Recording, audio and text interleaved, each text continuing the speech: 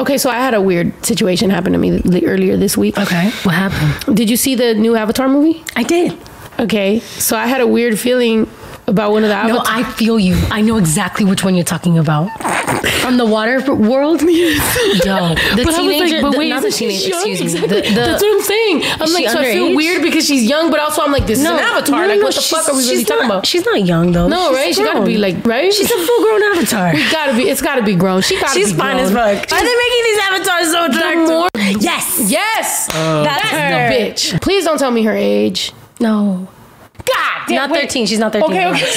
She's not 13. Oh, she's grown. She's like late teens, early 20s. Has to be. It's appropriate. It has to be appropriate. At least the actor is. The actor looked kind of young. 19?